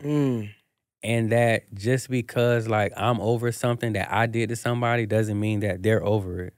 And I just got to respect that people grieve and let go of shit differently. They release traumas differently. So for me, bro, I was looking at Chelsea like, damn, sis, that shit was a year ago. Like, you wildin', bro. Like, you said you was over it. But just because somebody verbally say they over something don't mean internally they are. Or they don't even know how to recognize when they are, to be honest. Right, they think bro. they are. But like shit, we are grown adults and we still had to deal with things that we learned or things that hurt us years ago. Yeah. Right? Now, she be talking different. We was talking yesterday. She's like, you know, I know how to regulate my emotions now, so I don't lash out. She's like, I still may feel away, but I know healthier ways to handle shit. And I was just like, okay, cool. That's her acknowledging that was a big deal. Because before she just like, oh, no, I'm good. I'm over it. It happened. Like, no, bro, you still mad. Can I ask you this? Do you think y'all being so close was almost the detriment as well? Because sometimes they say they love you for what they hate you for, right? Bro, I agree, right? Because, like I said, we have a lot of fun. And that fun turned into resentment, hatred. Like this, it's like, bro, we was just doing this together now. Right. When I say I understand, we're going to have a conversation. Can we talk? So look, check this out, right? I give you the real spill. When I got with Chelsea, I had another kid on the way. And I moved as if I didn't have another kid on the way. Like, my baby mama then hit her in the DM like, oh, I'm pregnant by him. And I was like, I blew this shot like, man, she just on some bullshit. Like, don't pay that shit no attention. The shit come out eventually like, nigga, that's your kid. Like, you got another kid on the way. Which I knew. I just ain't feel like addressing it with Chelsea. Like, I don't even know how I was thinking, like, that's my problem. Like, no, bro, y'all in a full relationship, nigga. That's y'all problem now. But anyway, The shit Nigga finally shit. come out, right? Yeah, nigga shit for sure. The shit, and it's in the beginning, like, cause people favorite line like, "Did you cheat?" I'm like, "Nah, bro, we cheat together. We don't have that type of problems. If we seen something we like, I'm not a talker. She gonna bag a motherfucker, and she's very attractive. Like, she have a way with women. She would bag them, bring them, and then we do our thing. So cheating was never a thing. This baby was created before me and her even got together. But anyway, bro, I held on to like that lie or not addressing it for over a year. Finally come out, and then like took a whole nother year. And she like, I'm over it. But I could tell, bro, like that, after a while, like it was just certain triggers, bro. Like we'll go wild, like we'll have us a threesome orgy, we cut up. And then like she'll just be in a weird space afterwards. And I'm like, what's up? Nothing. But I'm realizing like triggers are so random, bro. Like seeing me fuck another woman, even though she enjoys it, it's triggering. Cause you know, babies come from sex. Mm-hmm. So, bro, I'm thinking like, well, we, drugs in the air, we having a ball. This shit is amazing. But, bro, she would just get triggered by like anything that was sex or baby related. And at that point, bro, I understand. I'm like, you wild. Like, if you over it, be over it. Like, I'm really looking at her like, if you said you over it, you bullshit now because you supposed to let shit go and not talk about it no more. But I realize now, like, that ain't how shit work. That's not how people deal with trauma. And shit that real, niggas can't just put it in their back pocket and be like, it's over. Like, no, that's just the process. And it's crazy that you say that because I can kind of relate, right? Like, not with a kid thing, but, we talk about it, so I can say it. Me and my girl tried the threesome thing, you know what I'm saying? And I think that probably was, like, the biggest detriment to our relationship because it unfolded so many other things. Right? Because we both wasn't ready in a sense of just mentally.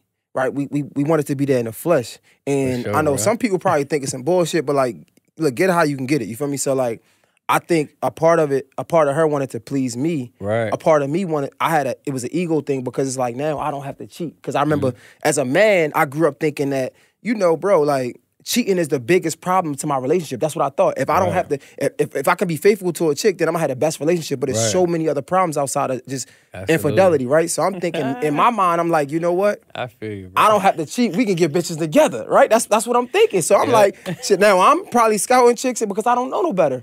Her mind, she's probably like she's used to me being in, or not. She sees me being in women's spaces and she don't like that. She's not able to articulate that. Now we're clashing together because we don't know how to fucking communicate to each other our triggers. Bro, it's threesome etiquette. It's a lot of shit that come with that, bro. Like a lot. It's a lot, bro. Top five etiquettes or rules that you gotta take in consideration first. If y'all fucking on something, group chat it. Make sure the communication is in you and your old lady phone so y'all can see that shit together. Ask your old lady physically, like, what are the no-goes? Like, eating pussy or kissing or anything. That shit matters. That shit was set off a whole goddamn war. I think it's important, too, to identify who's the aggressor and who isn't. So, like, because you could do some shit like, if y'all bagging something, y'all hitting it on a regular, you may pull up one day on your aggressive shit. And then your lady may identify that and be like, well, damn, you don't pull up on me like that, or you don't give me that energy, but you gonna give this bitch that energy. That could be a problem. So identify who's the aggressor. Like me and her, bro, I ain't gonna lie, we have a whole script. Like it's a script. Like I know how to function in that environment to make her feel comfortable. She gonna take the lead. I'm a man of very few words. I'm gonna come through, wham, bam, and I'm out of there. I'm gonna go dip off and smoke. She gonna do all that nurturing. Girl, you okay? You want something to drink? I ain't on that. I'm out of there. That's a Scorpio thing too, I think. I love it. Yeah. My favorite attribute, honestly. For sure. Nurturing, oh my God. Yeah, absolutely. Right. Nurture me, baby. Nurture what I got going on. Woo. What else, bro? I know for me, like, I don't even initiate contact without letting her know. So if I see something, I'm gonna shoot it to the DM or I'm gonna send her the picture, be like, what you think? We gonna agree on it and then we gonna go. And shit, bro, that's one in itself. Finding women that y'all agree on. Cause like you may have totally different tastes from your old lady. Like Chelsea likes very like she gotta be super pretty and she like them slender in a certain way. I like them that way. Sometimes I like them thick. Shit, I done had some times where like I done been on like, man, we gotta bag us some. I want to hit a white girl. I ain't had too much fun. I done hit one white girl in my life. I'm like, shit, we gotta hit us some white girls, some Oriental shit, some Asian shit, yada yada yada. I just be all over and she be like, oh nah, So right there. That could be a disconnect. Or, yeah, bro, just looks, who gonna be the aggressor, group texting, making sure like your energy is on point and it's in the line when that young lady around, kissing, eating pussy. Like it's a lot of things, bro. Did you learn this on the way, or I had had learned all that shit on the fly. So I had some arguing ass nights and some nights like, damn, nigga, what you doing? I'm like, I ain't gonna lie, bro. We had this conversation. I'm like, what you want me to have? Whack sex? And she like, you supposed to just come in, just pound it out, get her some dick and send her on the way. I'm like, babe, listen, I'm somebody. I don't want to be just going back like, oh, I hung with that nigga. That shit was trash, yada, yada. Like, I got to pull out the works. And she like, no, nigga, I get the works. They just get the work. And I was just like, all right. So I had to understand that part too. It's fortunate that you was able to learn that through, right? Because a lot of times you get the one time, right? And you just get the pain behind it. Right. Because, again, like I said, in my situation, we aren't able to articulate to each other the disagreements, what we like and what we don't like. And I think that's super important. If you're going to do it, some people don't agree with it, but if you're going to be in that position, make sure you are respectful when you're communicating. And I think that's with anything, right? Absolutely. Like you want to be overly communicating. Bro, for sure. Over communication is a must, period. Nah, facts. Yo, let's get into the people. I know we should have talked about this first, but the shit that people want to hear about, the gold, how much gold you think you got now? Bro, last I checked, I have 31 kilos. So it's roughly like 60. It's between 60 and 70 pounds. Bro, first of all, how much is that, I guess? 31 kilos. The valuation, bro, is at, with rollies included, it's at 1.8 million. I've only spent probably like 1.1, but gold has performed well over the last couple of years. So the valuation on paper is at 1.8. What made you get into that? Nip, Killer Mike, Ghostface Killer.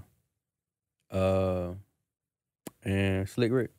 So you don't fuck with the, like, you know how niggas be doing a bust down and shit like that? I mean, bro, this one is. But I only got one of these. Everything else is plain Jane. Damn. Jeez. But I ain't gonna lie, bro. I believe in duality and balance. So as much as I invest smart, I do have some times where I be on bullshit. I'm like, yeah, we gonna live a little today. We gonna break all the rules and just wild out. I feel like that's important, though. For sure, bro. Especially when you first start getting money, because now you got it out the way. Right. Now you're able to understand and recognize, all right, this is a bullshit cop, but it's bullshit because I want it. Right. I'm okay with that. I literally bought this for the visual. Nothing more. Yeah. Rest of them is all investment piece. I mean, and this one works on paper too, but yeah, bro, even like the jet shit. I had that phase like we private, but I'm not interested anymore. That's why I agree, bro. You're right. Like, to me, life is just a bunch of experiences. That's all life is a bunch of experience. And I'm glad to be able to say, like, I had hella experience, but I do wisen up at a certain point and be like, that jet shit was cool for 2020 and 2021, but these days, no, we gonna chill. Fuel prices is way too high. Niggas charging $25K to get a flight from Tampa to the A. It ain't worth it. We going back to commercial, and we gonna sit our ass down before we be broke just because we was flying jets and taking pictures on G4s and shit. Now, with the gold thing, I'm just trying to learn some things, right? Of course, it's for generational wealth, right? So when you go, do you sign it over to your kids now? How does that work? So, bro, and it's funny you ask that because my lawyer actually coming down soon to add some stuff to my trust. But yeah, bro, so each of my gold pieces will have a custom-made serial number. It'll be allocated. Excuse me. It'll be allocated amongst my current 7 children. If I have 10, 12, whatever the case is, it'll be allocated amongst them. So outside of it, it's a universal currency. Gold is accepted literally anywhere in the world. Number 2, bro, you can insure it. You got benefits of insuring it because if you lose it, quote unquote, and if you get a dope ass appraisal, your insurance is gonna pay you a lot more than what your shit was actually worth. Another thing too, bro, is you can open up a policy on your gold, and that's when you can actually start functioning as your own bank. Shout out to my bro, Jake Taylor. He taught me that, and I've done that in real life, but it's companies out here that actually insure your gold and then let you borrow from what it's worth. So, like, bro, I had a point in my life where I just didn't want to work. This was recently where I wanted to take a full break and I didn't want to have to dip into my personal bread to sustain my lifestyle or my payroll. So, bro, I paid my payroll, I don't know how many times this year, bro, off my Rolex collection. Because the company that I got a policy with, I can borrow from what my goal is worth. So I can pull up and be like, shit, I need $300,000. And they're going to wire that shit in my account and we're going to keep going. So, Yeah, bro. Outside of the generational wealth, universal currency, outside of the insurance aspect, you can actually get policies on your jury and live off your jury. But wouldn't you have to, like, if you got that policy and you borrow from the policy, you have to still pay it back like a loan, right? Yeah. No, it's like a loan. But just imagine like if you needed a quick 500,000 and you got, like in my case, bro, I don't wear none of that shit because it's too heavy at this point. It's just a bunch of, I got like 17 Cubans. I got the big nip piece that's 2 kilos. I got the DGTV piece that's like 5 kilos. It's just shit that ain't even healthy to wear around your neck at this point. Nigga, I'm trying to get one Cuban. Like, man, that's my yeah, bro. I'm super light, bro. I'm gonna keep it real. This is actually Chelsea chain. Like, my shit's so heavy. Like, I wear my old lady chain. But, yeah, bro. You do have to pay it back, but it's a good. I mean, shit. It's a quick little pick me up. Like, I need $500,000. So I'm trying to understand, right? So let's say if you appraise it, right? Let's say you get it for a certain price, you appraise it at double, right? If you borrow half of the double, right, or like say a third of it, right? You still not in over your head with it, right? Because it's still worth more than what you paid for it. Absolutely. Let's say you don't pay that back and they keep it. Oh yeah, they're keeping that shit for sure. But you still ain't lose, kind of, right? Or how does that work? I mean, you didn't lose because you got the cash. Especially if you got a plan with the cash, then yeah, you won because you gonna flip the cash and probably go buy back the same shit at a better rate. Like me, I got a dope relationship. Shout out my jeweler, Golden Diamonds of Tampa, Neil. But yeah, bro, me and him that's like my brother. We got a beautiful relationship. So yeah, I'm sure in like my case for sure that would work out. But that also depends on if you got a plan with the money. Now, if you borrow $500,000 on your jury and fuck it off, then shit, you squandered the $500,000 and you ain't getting that jury back if you can't make that payment. But yeah, bro, just like a loan. Like they'll shoot you something, you're gonna pay interest on it, and then once you're done, like you could redo the policy, keep the policy, whatever you want to do with it. So I've heard about the insurance thing, right? Like you say you lost it. Yeah. If you lost it, right? But you can't be seen with that shit. Like, how does that work? So we probably shouldn't be talking about this shit. I've watched several entertainers, right? And I could be completely wrong. But I feel like I don't even want to say bro name because he's no longer here. I wouldn't even want to bring up his name unless it was something beautiful. And this ain't a bad thing anyway, but I remember a headline coming out that bro left his car unlocked, nigga stole like $500,000 in jury. But I also remember shortly after that, bro came out with a whole new set of blue fucking jewelry. Like, this is a rapper that wore a lot of blue jewelry. And shout out to bro, he's an amazing family man, father, all that. But yeah, bro, I don't think they are re-seen with it. I think they flip, they hit, and then they go get like they re-up on new jewelry, keep the extra bread, put it in your pocket, and go on about your life. But that's I know, bro. If I did it, that's how that would be handled. So what would you do with the old jewelry? Because you can't sell it at that point, right? Yeah, bro. Bro, that shit'll go back in my safe. It's gonna be in my trust. That's gonna be for my kids to play with. And the way I look at it is if I'm dead, which is when they get access to the trust, I don't give a fuck what the insurance company find out then. Like, nigga, I'm dead. What you gonna go to my son and be like, give me that Nipsey piece? Nah. Okay. Or charge me with fraud once I'm dead or something? Like, nah, I'm gone. Okay. Damn. That's crazy, bro. But yeah, and then, bro, you gotta think in my world, like, I got a bunch of Cubans. Nigga ain't gonna be able to tell that them the same Cubans. Now, I ain't gonna lie, if I pop back out with Nip, yeah. Or I could just be like, shit, I went back to Neil and Neil made me a brand new Nip. So it can be done for sure, bro. I ain't telling nobody to go risk their freedom or any of that. Y'all be good, y'all be safe. But I'm just saying, I've seen entertainers do that shit. Absolutely think like a lot of them full of shit. And then I ain't mad at them. Like, insurance companies been fucking us. You know, just a little payback. They got it. So I think the saying was our country was built off of violence and entrepreneurship. Yeah. So now we see this is probably one of the biggest things that a lot of people see, you teaching your kids how to shoot the guns. Mm-hmm. At what point of time when you was like, bro, I need to teach my kids how to protect themselves? I shot somebody in front of Derrick. I shot 2 people in front of Derrick. And at that point, I was going to teach him anyway, but it just sped up the process of being like, I knew her curiosity was going to be on a level it had never been. What happened? What birthday was that? It was on my birthday, bro. That was my 25th or 26th. But I went to go pick up a young lady who was the mother of 3 of my beautiful children. Shout out to my children and her. And Bro, her family having a disagreement. I pull up at the wrong time, wrong place. I get pulled into the disagreement, and the next thing I know, I shot her mom and her brother. I gotta say this all the time. I did not intend to shoot her mama. Her mama did what a mom would do, and when I drew down on her son, she jumped in the way, and she ended up getting shot. Because I definitely was trying to kill her son. Well, I wasn't trying to kill him, but I definitely want to shoot him. But yeah, so yeah, bro, Derrick happened to be with me that night. And from there, I knew it was more important than ever to start giving her the game on guns. Because they used to see me with guns in the crib. They would be curious, but as a child, once you see somebody actually using on someone, that's gonna heighten your curiosity. So Derrick have been learning about guns since he was 3. I put a gun in her hand at 3 years old. Her brother was 6, and they've been rocking ever since. But yeah, bro, I feel like I don't want it to sound. No, fuck it. It is what it is, America. I think we absolutely gotta teach our children how to kill. It's necessary. Like, them niggas out there don't care. They don't be like, oh, bro, he 12, let him go. No, they'll blow his motherfucking head off. Or like, oh, she 11, don't kidnap her. No, they'll snatch your little ass up. So, yeah, bro, center mass. You shoot that motherfucker in his face or his head. All we work on is center mass. Well, I don't want no chest. I don't want no stomach. I don't want no leg. Knock a motherfucking head straight off their shoulders, bro. So how do you protect the irresponsibility of a child, though? Because, again, you could teach him how to have use guns and things but kids going to be kids at the end of the day. Where do you draw that line as far as protecting them from themselves? So with that, bro, I tell parents all the time, you do have to gauge their maturity.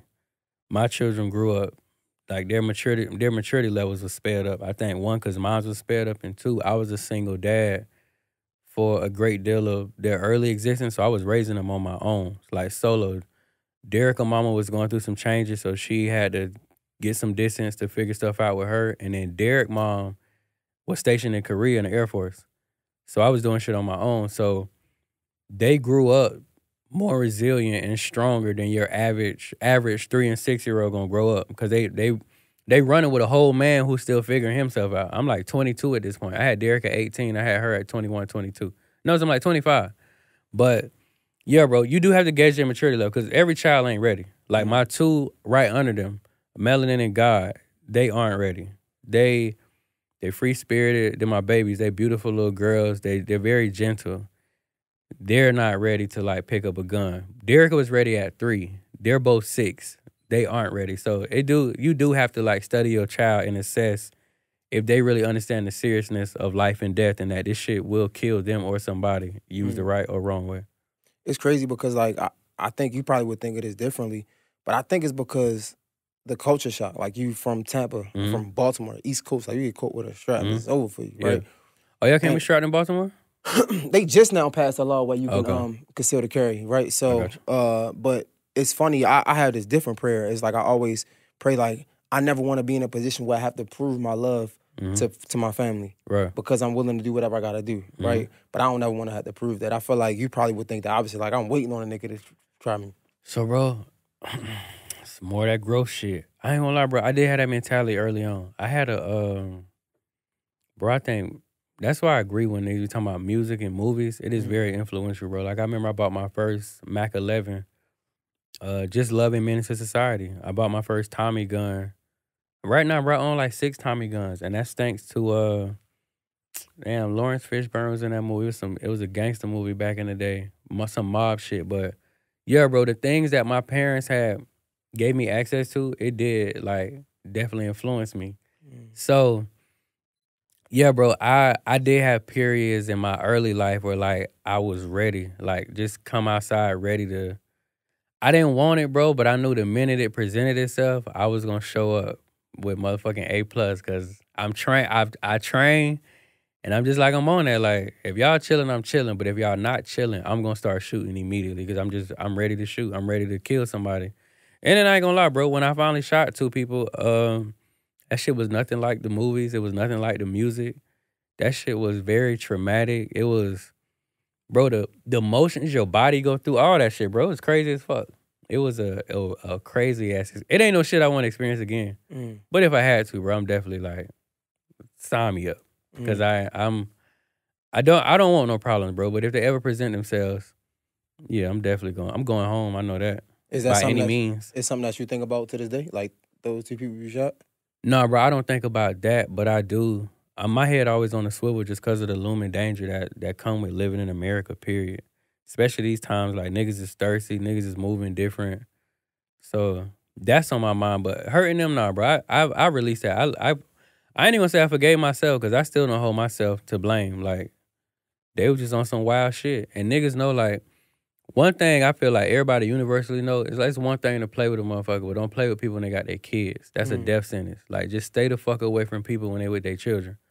So, nah, bro. If I had to do that again, I'd do that again. Shit'd probably be worse because I shoot way better now, but yeah. Damn, man, it's crazy because I was saying, like, I was telling my shorty, like, bro, I be in the crib. I don't know if you seen the Bun B situation when they tried to run up in his crib. Recently? Nah, this was like a while ago, but they tried to run up in his crib with his wife, and they didn't know he was upstairs. He was literally upstairs taking a shit or some shit like that, and he ended up shooting the nigga. And, Damn, for real? Yeah, it was Bun B, I think, if I'm not mistaken. You look it up. Yeah, it was Bun B, right? Yeah, so I was telling my girl, like, bro, it's crazy because he literally said on the Breakfast Club, like, it was easy for me because I already had it in my mind how that will go down. Right. And I would tell my girl that all the time, like, bro, it's like if something was to happen in this room and anywhere, in my mind, I already thought about how it would go down, how I react. Right. And some people would say, bro, that's being pessimistic, or that's kind of like bringing negativity to you because you're thinking about it. For me, bro, I don't see how you can live here and not have that mentality. Or like and bro, I'm a real private person. Like, I don't come out the house. But it's still like, danger is everywhere. Like, you could pump gas. You can go pick up a pizza. You got motherfucker who get your address and find a way to get into your gate, and now it's on. So for me, bro, that's what I say, bro. Like, when we talking about earlier with faith, it's just the readiness. For me, like, I train so much that I'm, like, confident enough. Like, when bro said he knew how that was gonna happen, that shit come from training. That shit'll have you not feeling invincible, but it's gonna have you ready. Like, bro, if y'all niggas is ninjas, snipers, whatever y'all want to do, I'm with it. Like, I'm trained in several different places. But no, bro, I don't see this pessimistic. Like, if people really looked at the murder rate and bro, if you black, period, like, our culture is the most affected, the most locked up, and the most motherfuckers that get killed, but the least educated. A nigga thinking like that is just clearly like, either they know some level of peace and saviorism that we don't, or they just out here like on some ignorant shit like, nothing can happen to me because I'm Johnny and I prayed today. All right. Bro, I ain't gonna lie, I came from a place where, bro, it's get crazy fast, quick, fast, and in a hurry. And if you can't think on your feet, it's for sure, bro. over for you. Bro, I tell you, like, situational awareness is important. I ain't sitting with my back to the door. I don't keep my kids and my woman not in the street. We walk with proximity. I mean, I got my own security company and all, but even when I'm on my solo shit, like, I'm moving a certain way because you just never know. Like, there's niggas that wake up every day with the best intentions and die that night. Niggas ain't, I'm going home. Curious, since we here, when you walking with your family, right, or your wifey, right, do you walk in front or in back of her? So, bro, it depends on the environment. We gonna switch up. We gonna zigzag. Like, where we was at? We was in Little 5 Points yesterday. And if we moving and we got people coming in the opposing direction, I'm going to lead. Because if we don't really have people behind us, I feel safer with me getting in front. Because if it is a threat, bro got to meet me first. If a car going to swerve, they got to meet me first. No, bro, we got a bubble that we walk in. And if people come in that bubble, like, motherfucker going to put hands on you. Like, either really with the bubble, I'm with security, you ain't even going to get close to the bubble. But if I'm on my, like, solo shit, like, I ain't moving with security today, we got a proximity, we move it with the children and the lady where, like, you ain't gonna get close. And if you get that close, so basically, bro, like I said, it depends on the environment. But my children are trained too. And I don't hang with women that don't train. So I ain't gonna lie, our bubble fluctuates because everybody know how to kill people. Like, I ain't gonna lie, that's one strong suit about the family that I'm confident with. Like, my son shoot better than, like, anybody in my family besides my pops. He really can outshoot anybody. And he don't use sights. He, like, just straight right eye. He gonna knock some shit out. He good from 200 yards. My daughter ambidextrous. She could bust that motherfucker left or right. So she may come out. You just never know. But with the bubble, bro, I ain't gonna lie. With the bubble with my children and my lady, like I said, it fluctuates because we know who gonna lead. We know who's stronger. I know my son, long range, he's stronger than anybody. Like, even with my crib. So I got security that set at 24 hours. But if a motherfucker ever get past, my children have a plan of action. Like, you go here, I'm going here, I'm meeting niggas here, Chelsea gonna meet them here. Ain't no way they should be able to get in because you got the overhead shot, you coming this way. Bro, we got intentional guns set up throughout the house. I tell everybody, you got to look in the floating bookshelves. That shit look like you got a stack of books, but it's like a code on the side, or it's a little magnet. Drop it down, whole motherfucking bazooka pop out the wall. So shit like that. But like I said, bro, our bubble fluctuates depending on the environment, if it's a lot of traffic in the environment, and if we really got time to retreat, if it's a handgun type of reaction, or we really got time, I got a flamethrower. So it just really depends on the environment and what's going on, of who gonna lead and who gonna shoot first, who gonna shoot second. Okay, no, because I'm always looking to ways to like protect myself, my family. I ask that because most of the times I walk, unless there's a lot of people, most of the times I walk in the back of my woman because I can see what's in front of me and I can catch what might come behind us. They're gonna grab you first. They give her time to move or give her time to shoot something and get off. Yeah, no, I was just curious. Even when I'm sleeping, I don't sleep next to the door because that extra split second can make sure that I get us out of here. Mm-hmm. When niggas approach me, most times my security ain't gonna let them approach it. They're gonna ask me first, like, is it cool? And I'm be like, yeah, because I do show love. But any man I talk to, bro, front and center, he's typically never gonna get like a face-to-face shot with me. I'm always gonna lead with my left because I'm right-handed. So I'm always coming like, if I gotta draw down or if I gotta swing on, if I gotta get off and steal him before he get off, I'm always leading with his left because I'm right-handed. Bro, down to the holster, I tell people, like, even with gun holsters, when you buy one, walk around the crib with it. Like, that's your lifesaver. Y'all need to have a dope relationship. You need to have a feel for it. You need to really know when I wear my sweats, when I wear my dress, when I wear my shorts, whatever I'm wearing, I'm comfortable with the holster. I know how I'm coming. I know how I'm going to retreat. I ain't gonna lie, bro, it's a lot that come with safety and just being in a position where you feel like you gonna win no matter how this shit go. But yeah, bro, with the proximity, really in arm's reach. So you got to give us like 3 feet in total. Don't come in that bubble. And if you come in that bubble, somebody gonna touch you. It may not be violent, but nigga definitely a security gonna hit your ass with that chop, move your ass to the side. But how do you know when to not move with security, I guess? Like, when do you use that discernment? So bro, I ain't gonna lie. For the last couple of years, I typically never do. But bro, going back to the growth, I have been moving with them less because I've created like a wall with society to where like I'm untrusting, like to the T. I'm just always on edge, like, oh, I need security just in case motherfucker try me. We got to kill somebody, yada, yada. So I ain't gonna lie, bro. As of late, I've been getting out more by myself and just being more human and trying to be more sociable and just be normal, bro. That shit get old, like, that shit just get old, overthinking life every day. Like, some days I just want to go out and just be like, bro, I'm normal like everybody else. I really be wanting to go places where I'm not known or either where I am known, but they ain't gonna do the most. So that's most times when place. Honestly. Nah, I ain't gonna lie, bro. They do a lot out here. Everybody's celebrities out this motherfucker. it be love, but they do, because I don't come out often. So I ain't gonna lie, when motherfuckers see me, it do probably be like an alien sighting because I don't go to events. I've never been to a club in my life. I don't party. I don't hang out. I don't do none of that shit. Okay, that makes sense. Now, I was talking to OMB Peasy. He was saying, he was like, bro, he don't like security all the time because sometimes the security will bring trouble. Like, people seek security and they want to automatically do something. Bro, no lie. When I flew up here a month ago, bro, I just put on a big hoodie, a mask, and some shades and breezed through the airport, bro, and nobody stopped me because they didn't know it was me. But I know if my security pop out with them fucking Grace Private Security shirts on, niggas definitely like, oh, Derrick and this motherfucker. So he ain't lying, bro. That's a real thing. Like, sometimes, and I ain't gonna lie, bro, sometimes they add an energy that's not necessary. I know some days, bro, I just really want to be like on love. Like, I want to like dap niggas and hug the women and like love on the children. So you don't want like a motherfucker who kind of like scaring everybody off or giving unwelcoming energy. So I agree, bro. Nah, man, I appreciate you for pulling up, dog. Nah, no problem, bro. Appreciate you. Nah, anything we didn't touch, I feel like we touched on a lot. Like, shit, a multitude of things. You got the, did you drop your game yet? Nah, bro, we actually gonna start the marketing campaign Black Friday. You about to drop the game. Yep, I'm gonna drop the game. I ain't gonna lie, bro, I feel like that's my last offering for the culture from a financial standpoint. I ain't got nothing else to teach them about finances. I'm gonna drop the game, bro, and I'm gonna go heavier into real estate, and I'm gonna live off real estate, I think, because I I spent like $4-5 million on real estate during the pandemic. That shit done bubbled up to like $10 million. So I'm learning that game now that like I really don't ever have to work hard again. I literally can just leverage those assets and just keep repeating. Like right now, bro, I just refinanced one of my cribs and then I bought a crib up here for like 1.25. And I'm realizing like the old me would have tried to go grind that shit up cash. I'm like, nah, bro, I'm cool. Like I got 8 homes already paid for. I'm not gonna die because I got 1 mortgage.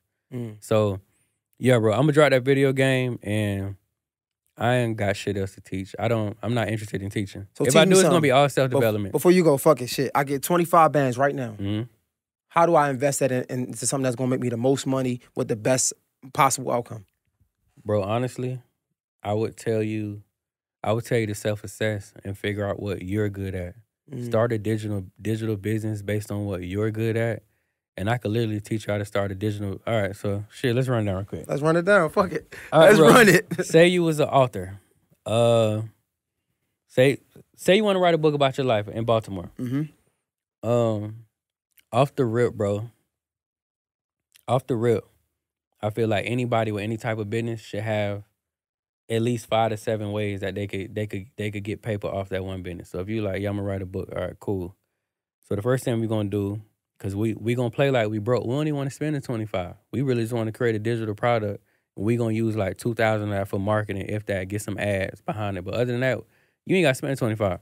Step 1, you can either go live, you can hold a Zoom call, or you can just talk into your phone. We gonna transcribe your conversation and make that your book. We ain't gonna use all that time typing and doing all that extra shit. You can get apps that can edit it for you, or you may spend a couple $2 to get somebody to edit. So cool. Now you done spent $500 of your $25,000. Transcribe your conversation. Now it's a book. You got the physical book. That's gonna cost you money to get those copies made, of course. You got the physical version. You got the digital version, because you gotta remember you transcribed it in the first place. And because you transcribed it, now you got an audio version. So this one conversation, you now got 3 ways to get paid off the one conversation. You take chapters in that book and you break them down into actual curriculums. So niggas gonna consume the book, they gonna want more. Don't give them everything in the book. They gonna want more. They gonna want how-tos. So then you can make 3-4 curriculums based off this same body of work. For the people who got even lower attention spans, you can make how-to guides. So say chapter 2 was about the time you almost died. You then can make a curriculum on 10 things I learned the time I almost died. You gonna have, and like what I learned, bro, is like, it's all about pain points. So when you find the relatability with the audience, they gonna pull into whatever you teaching, because all us either dealing with the same shit at some point in life, we're gonna deal with the same shit. So now you got a physical book, you got an audio book, you got a digital book, you got curriculums so like a book is a good read. A curriculum is more so a educational guide on what you just read. So the curriculum is where you're gonna test the knowledge that they should have took from the book. But for the motherfuckers who attention span even lower than that, now you got way number 5, because you're gonna make motherfuckers pay for how-to guides. You're gonna make those, that may be 1 sheet or 1 digital file. How I did this, how, like, I got a bunch of them, bro, like 6 steps to be a more assertive father. Bro, that shit is 1 sheet of paper.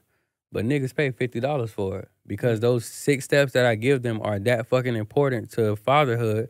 And the pain points and the relatability that they see me exhibit with my children makes them want to do the same thing with their children. So now we getting money 5 ways off this one idea that you conceptualize with the book.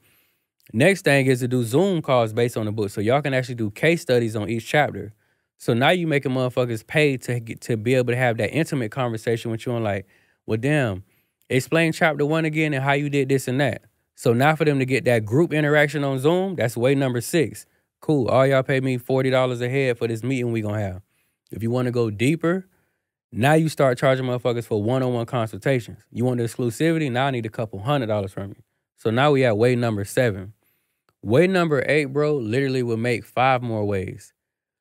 You can then create a new product to teach motherfuckers how to do what you just did. So don't learn in my book, but I'm gonna show you how to take your pain points and your story, turn it into a book like I did, turn it into a curriculum, turn it into a how-to guide, turn it into Zoom calls. Way number 9, bro, is then taking your feedback from the Zoom calls, the book, the curriculums, getting the EPK, and then sending that shit to other institutions saying like, y'all should book me to come speak, because I can verbalize this same conversation that niggas had to spend 6 hours reading in my book and my curriculums in 1 hour, and y'all could just give me $5,000 flat. Damn. And bro, if you realize in that whole process, you spent money on an editor, you're gonna spend money on your physical copies, and you're gonna spend maybe $100 to get somebody to make you an EPK. So all in all, you fuck around and spent $2,000 of your 25, but you now got 9 ways to recoup that 2. You fuck around and make you 200. And guess what though? What's that? All that came from essentially a podcast.